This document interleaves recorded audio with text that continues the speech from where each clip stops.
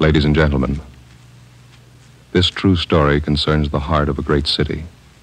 It took 58 minutes to resolve the question of its safety or its total destruction. This is the story of those 58 minutes. Only the names have been changed to protect the innocent.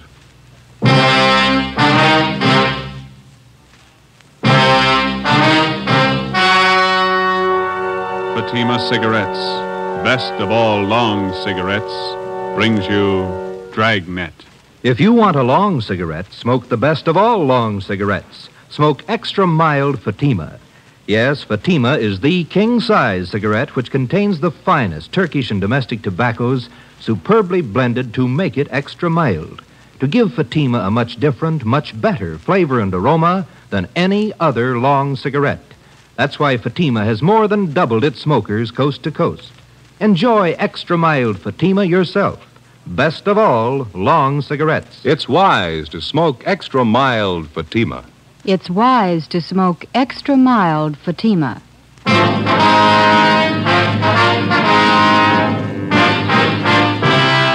Dragnet, the documented drama of an actual crime. For the next 30 minutes, in cooperation with the Los Angeles Police Department, you will travel step by step on the side of the law through an actual case transcribed from official police files. From beginning to end, from crime to punishment, Dragnet is the story of your police force in action. It was Tuesday, November 15th. It was raining in Los Angeles. We were off duty reporting in on an emergency call. My partner's Ben Romero. The boss is Lynn White, Deputy Chief of Police. My name's Friday. It was 8:25 a.m. when I walked into the Main Street entrance of the City Hall. I'm Friday. Yeah, that's right. You have to take this elevator, Sergeant. It's the only one to serve. Right.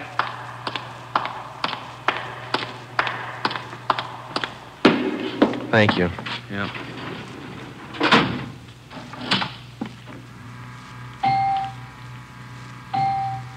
I'm going to run you up to 16. Chief's waiting for you up there. Well, what's the pitch? Only one elevator here in service out of 10? The place looks deserted. What's going on? Well, nobody in the building, Sergeant. All the office people have been sent home. Lots of trouble. Somebody declare a holiday? No joke, Sergeant. Big trouble. Well, you convinced me. What is it? Here we are. 16th floor. Okay. Over here, Friday. Right. Hi, Joe. Hello, Ben. You made good time. I came as soon as I got the call in. Sorry to have to bring you back in. You worked last night, didn't you? Yeah, midnight to 8 this morning. Sorry. Come on. What is it, Skipper? Why all the hush-hush? Wait till we get inside. In here. Okay. Number one, let's keep our voices down. All right. I'll make it as brief as I can. Every minute counts. What time you got, Friday? 8:33. All right, here it is. 55 minutes ago, a man walked into this building with a homemade bomb under his arm. If we don't release his brother from the county jail by 9 o'clock this morning, he says he'll pull the trigger on the bomb and blow up the whole building. He's kidding, Skipper. Well, who is the guy? Name's Vernon Carney. Here's his package. He and his brother have been in and out of jail since 1937, small-time thieves. FBI kickback here. We had him once before, both of them. Brother's name is Elwood, serving a year for car stripping. And this two-bit thief is sitting here in the City Hall with a bomb on his lap? That's right, in the next room. And what kind of a bomb is it, Len? You think he's bluffing?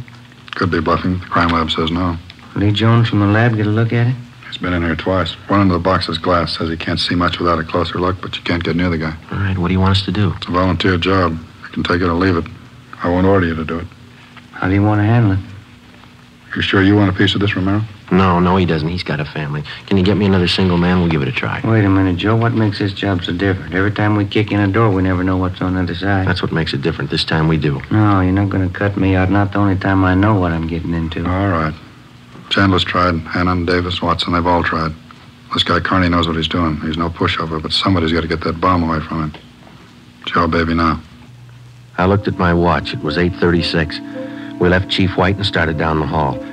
If Carney was going to make good his threat to blow up the building by 9 o'clock, we had exactly 24 minutes to talk him out of it. Ben and I figured we'd better look him over first and then work out some kind of a plan. Maybe just talking to him would do it. Vernon Carney was sitting in a straight-back chair against the far wall facing the door. He was seated between two windows that looked out over the city. In the center of the right wall was a connecting door leading to the office where Chief White had briefed us. The door was locked on both sides. Just off the center and favoring the left of the room was a small filing table. There was a dictaphone on it. In the near left corner, shielded by a white screen, was a small wash basin. Vernon Carney sat erect, holding a black box on his lap. He held his right hand inside one end of the box. Ben and I walked into the room. What do you say to a man with a bomb? That's close enough. Cigarette, Carney? I'm not smoking right now. What are you trying to prove? You know what I want. We're not going to let your brother out of jail. You've got until 9 o'clock to change your mind.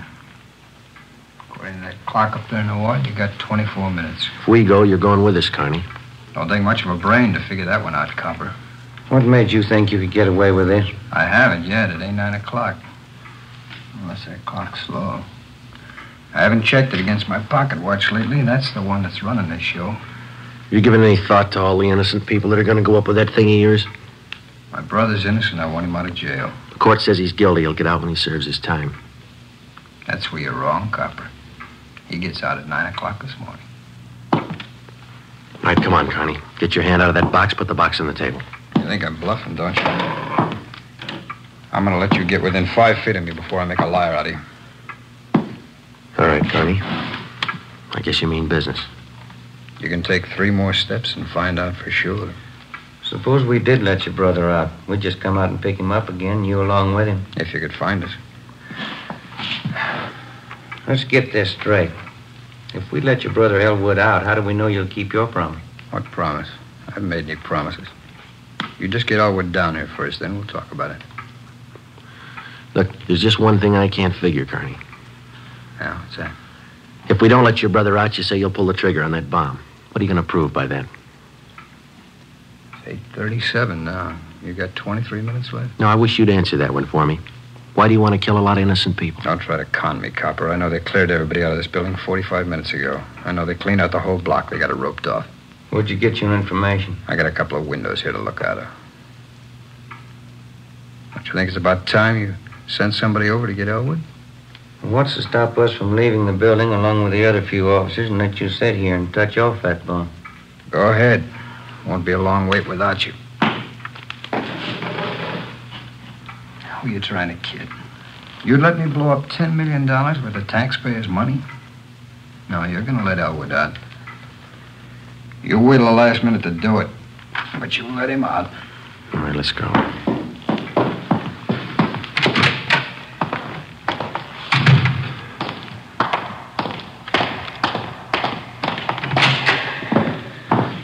Lynn, listen. Yep. I'm still not convinced that Carney can back up what he says. Then why don't you take the box away from him? Yeah. Now, we're in a spot, let's face it. How about us getting him first? How are you going to handle it? I'm not top man on the pistol range, but I could wing him. And then he hands the box to you? Or maybe he falls and his reflex action pulls the trigger. Okay, I don't wing him. I stop him for You keeps. just can't walk in there and shoot him down. Why not? You do the same thing with any armed criminal. Yeah, but you warn him first. I'll warn him. And after you shoot him, you find out it's a harmless gadget. Couldn't have gone off in a million years. No, a gun's not the answer. We can't shoot him until we're positive. We'll be positive by 9 o'clock, but then there might not be anybody around to shoot him. We've located Connie's apartment. There's a detail out there checking it now. Bocelli and Morris.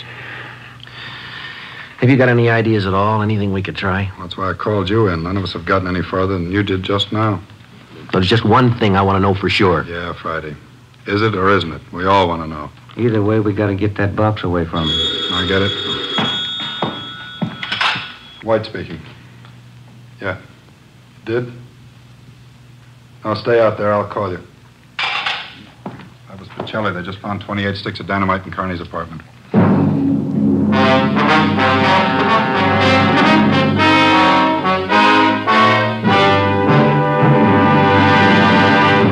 You are listening to Dragnet, the case history of a police investigation presented in the public interest by Fatima Cigarettes. If you smoke a long cigarette, it will be in your interest to listen to a typical case history of a Fatima smoker recorded last week in New York. Hi there. My name is Bab Beckwith. Bab. That's short for Bethany Ann Beckwith. I live in New York City, and I'm a fashion stylist. The other day at a showing of the new fall styles, I ran out of cigarettes. A friend of mine, a designer, introduced me to the new long Fatima. I really wish someone had told me about them sooner.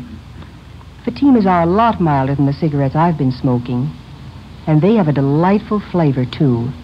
I'm very glad to recommend them to you, because I know from experience it's wise to smoke extra mild Fatimas. And more smokers every day are finding that out.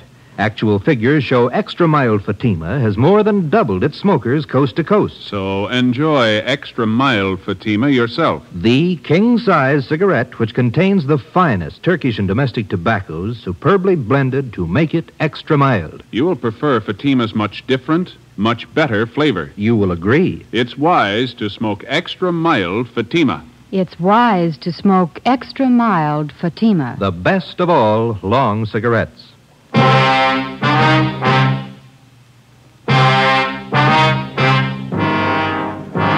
We knew now Carney wasn't kidding.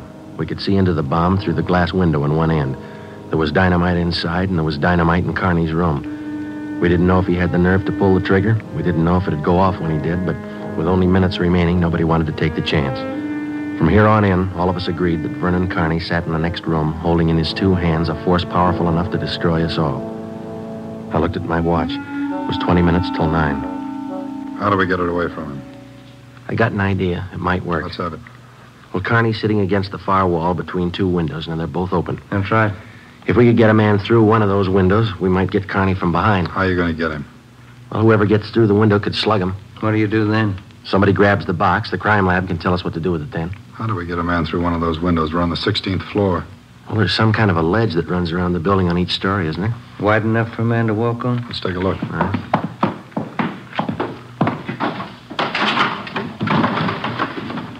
Let's see. Looks pretty narrow, Joe. Good 18 inches could be done. Too risky. It's been raining out. That ledge is slippery. Strong wind out there, Joe. It'd tear a man right off the building. Yeah, I guess you're right. There's still a way. How about a ladder? 16 floors, Skipper. Well, there might be a way. The fire department would know that. I'll get Battalion Chief Erickson. There's Lee Jones in the building. No, he's over at the crime lab. I'll get him up here, too. I don't know, Friday. Maybe it'll work. It's got to, Lynn. All right, now look. It's going to take a couple of minutes to set this up. We've got to know what Carney's doing every second of that time. How about the dictaphone on the table in there? Good.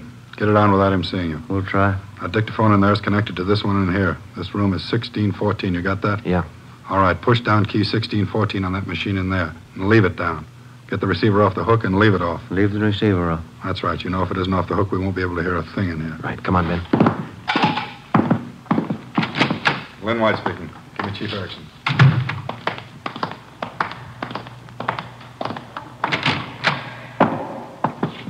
Where's my brother?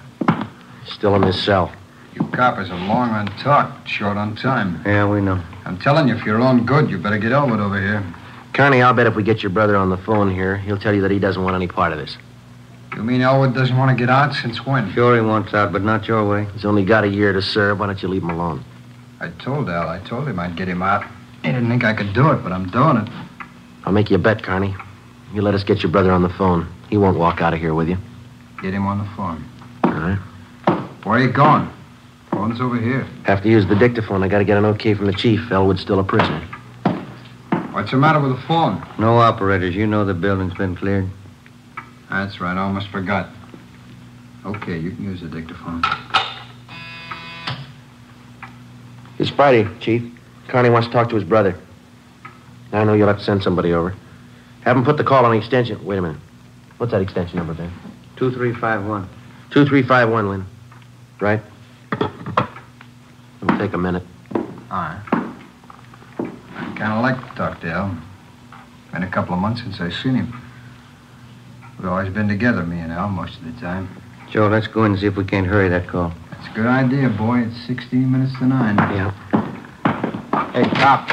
Yeah. Forgot to hang up the dictaphone, didn't you? I put the receiver back on the dictaphone. Ben and I had failed to make good on the first step of the plan. When we got outside the door, we briefed Davis and Watson. They went in to sit with Carney. It would be their job to keep us posted on Carney's movements. The dictaphone was out. We went back into the office next door. Chief Sam Erickson of the fire department and Lieutenant Lee Jones from the crime lab were already there. Would have been a help. We haven't got time to cry over it. Carney's wide awake, Skipper. He doesn't miss a thing. White told us the plan Friday. We can't run a ladder up from the street. Too high, huh, Chief? The best we've got is a 100-foot aerial.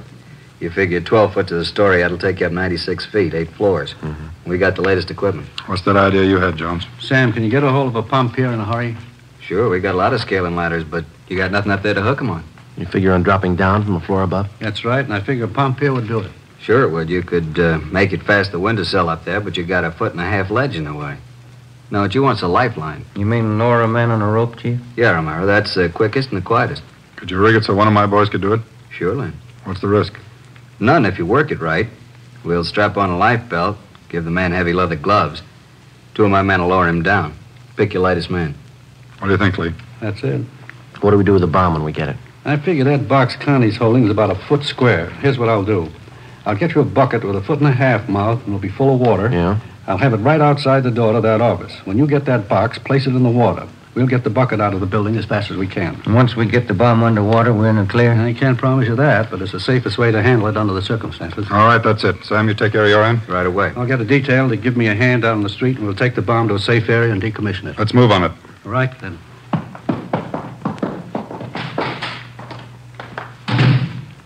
Which part do you want, the rope or the bomb? You call it. Fire Chief Erickson said the lightest man on the rope. That's me, Joe. All right, I'll get the bomb out of the building. Okay, that's the routine. Now carry this with you. The man that comes down that rope has one chance to make good. Slug him and make it count. There's no second try. Yeah. And Joe, when you grab that box, you've got to get it away from Carney before he can squeeze the trigger. Then you've got to get it down the street. The elevator. You know how to operate it? Well, it's pretty simple, but I'll double check with the operator. And you better do it right now. Okay. Say we better get Carney's brother on the phone for him. He seemed anxious. That might be a pretty good idea. All right, Romero, that's the outside phone. Get the city jail. Right, Skipper. Get going, Friday. Right.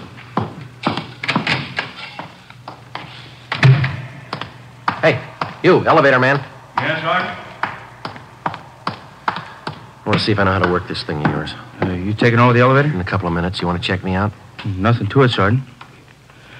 Here's the control. You push this lever right to go up, left to go down. You see this little trigger on the underside of the handle? Yeah. That's a safety lock. Be sure you squeeze it. You can't move the lever. That's all right if I try it. Okay, where till I turn off the master switch?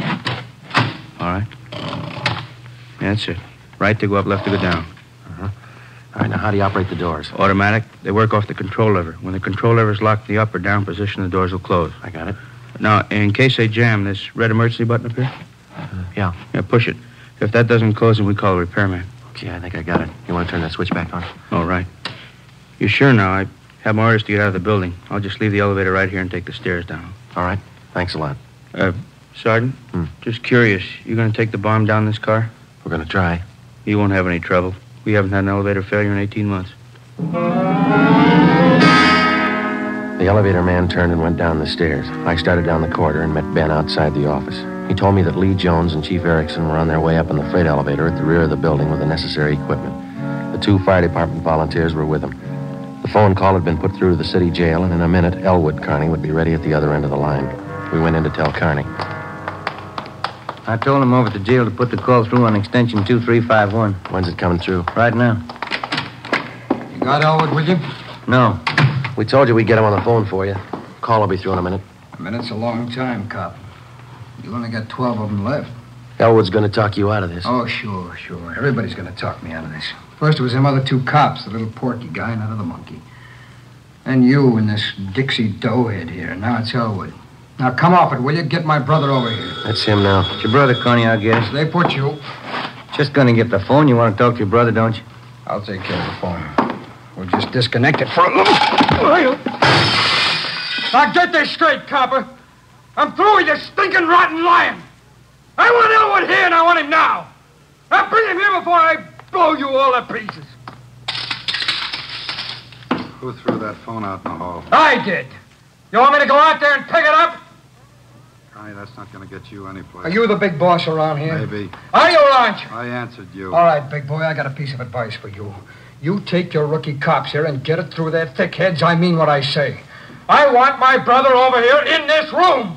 And you got just 11 minutes to get it done. Now you tell him that, will you? All right, Carney. It's your show.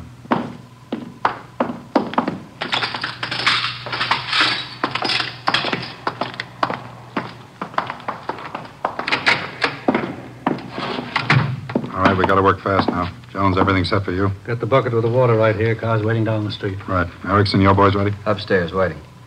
We all know what to do. I'll need somebody to give me a hand with Carney when he falls. I'll be in there with you Friday. Ready to go upstairs, Chief? Anytime. One thing you ought to know. What's that? Wind's getting stronger, about 20 mile an hour out there right now. That going to louse us up? No, but it's going to increase the sway. Got to allow for it. How do you mean? Wind's coming from the south. We'll lower you just to the right of the window. If I figure right, the wind will do the rest. Bigger risk, but we don't control the weather. How you going to do it, Ben? As soon as I get in position, I'll reach in through the window on his right, and I'll use the billy. Try to catch him on the right side of the head. One good hit should put him away. Make it 2 and be sure, huh? Right, you ready, Chief? Let's go. What's the time, Friday? 8:50. Shouldn't take more than a couple of minutes for Romero to get down to that window unless the wind gives him trouble. Jones, there's no use you sticking around. I'll give Friday a hand. That's my job. We got to keep you alive to decommission the bomb. Bum joke. See you downstairs.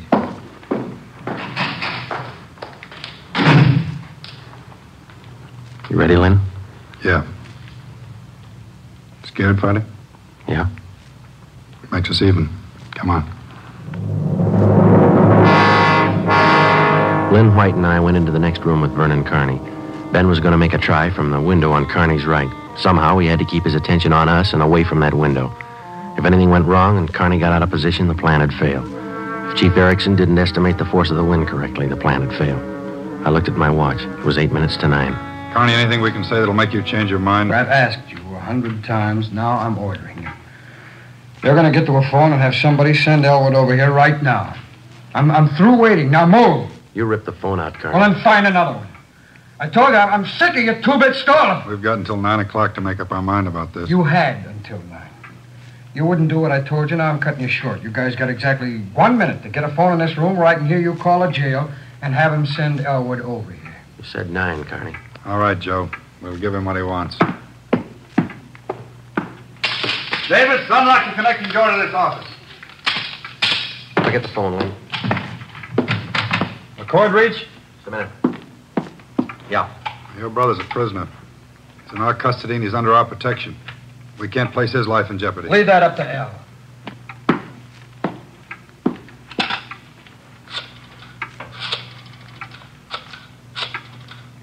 Kenworthy, this is Lynn White.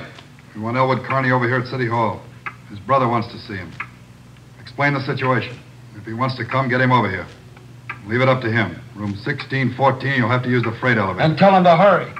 Yeah. Tell him to hurry. Now, that's the only smart thing you've done today.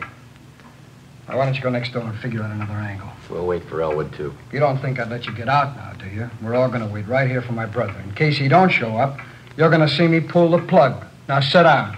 Not so close, right where you are. Sit down.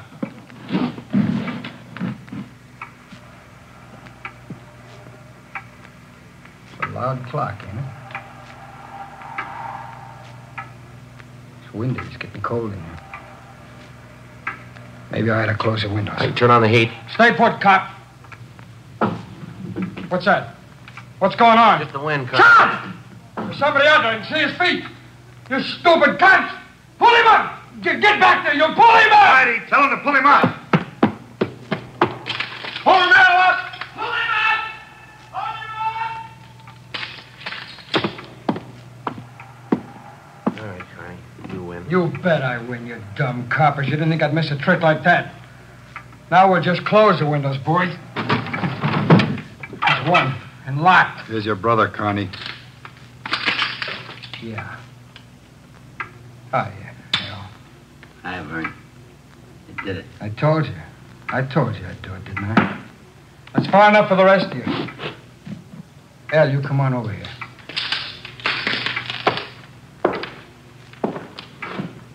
Crazy, Vern. You're crazy. That's what they've been trying to tell me. We're going home, Al. How you gonna do it? There's a million cops outside. People all over town heard about this. They're holding the crowd They back. ain't gonna stop us now, Al. You'll never make it, either one of you. I got him this far, didn't I? We'll make it. Vern, do you think we could do it? You, Yeah? you're gonna get a car ready for us, a fast one. Have it in front of the building. Move! All right, Friday, do what he tells you. Right. Hold it. Yeah? If you ain't back by 9 o'clock, the deal still holds. I told them I'd pull the pin at 9, Al, if they didn't let you out. You ain't fooling, are you, Vern? Will that gadget really blow? 4 miles high. They won't let you pull it. We're getting out. All right, copper, get the car. You got 4 minutes.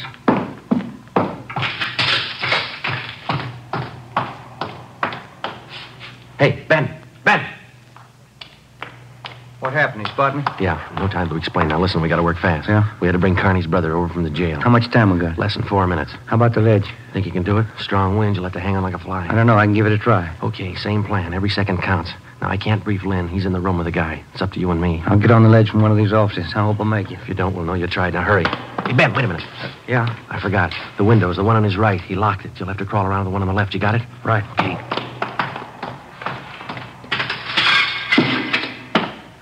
Car will be ready in 2 minutes out front. Fine. Ellen and I'll just sit here and wait. It's going to be good being back together, Well. We always were real good together, Vern. Well, that's the way. Brothers ought to be together all the time. Yeah, Vern, I'd feel better with a gun. We don't need no gun. We got the bomb. We need a gun when we get out. When we get on the road. Okay, take your pick. They all got him. You, give him yours. I'm not carrying a gun. I left it in the other room. A cop without a gun? Who's kidding who? I left it in the other room. Frisk the big boy, though. He's got one. It's about time for that car, ain't it? It's 2 minutes to 9. Yeah, this feels like it right on his hip. Grab him, Joe. I got him. Get the box. Leave that guy alone. I got him, Ben. I gotta get his hand out of it. Run, Joe. Get in the water. Run!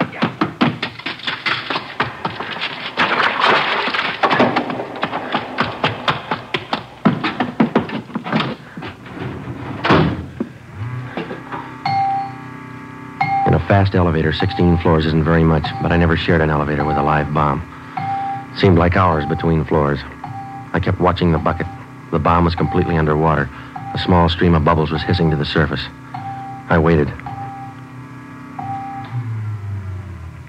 Main floor. I picked up the bucket and ran for the street. I missed the first step. I fell forward. The bucket spun out of my hand. I sprawled flat on the sidewalk. I waited for the explosion.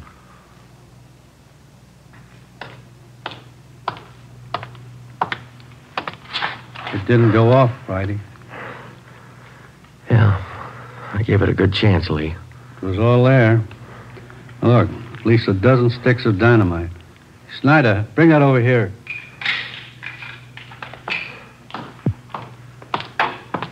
Here you are, Lieutenant. Thanks. Here's why it didn't go off. Yeah? Had it rigged for a hard trigger pull. Would have taken a good yank to set this one off. Hi, Joe. Hi, Ben. Clumsy.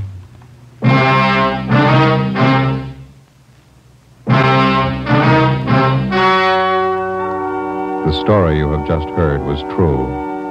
Only the names were changed to protect the innocent. On February 15th, trial was held in Superior Court, Department 87, City and County of Los Angeles, State of California. In a moment, the results of that trial. It's amazing how many long cigarette smokers are changing to extra mild Fatima. Here is the actual report. From coast to coast, extra mild Fatima has more than doubled its smokers. Yes, more and more smokers every day are discovering that Fatima is the king-size cigarette that is extra mild. Extra mild because it contains the finest Turkish and domestic tobaccos superbly blended to make it extra mild, to give it a much different, much better flavor and aroma. Enjoy extra mild Fatima yourself. Best of all, long cigarettes. It's wise to smoke extra mild Fatima. It's wise to smoke extra mild Fatima.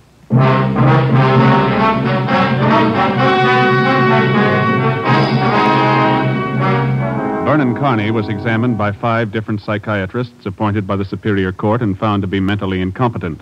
He is now confined in the State Mental Institution for the Criminally Insane.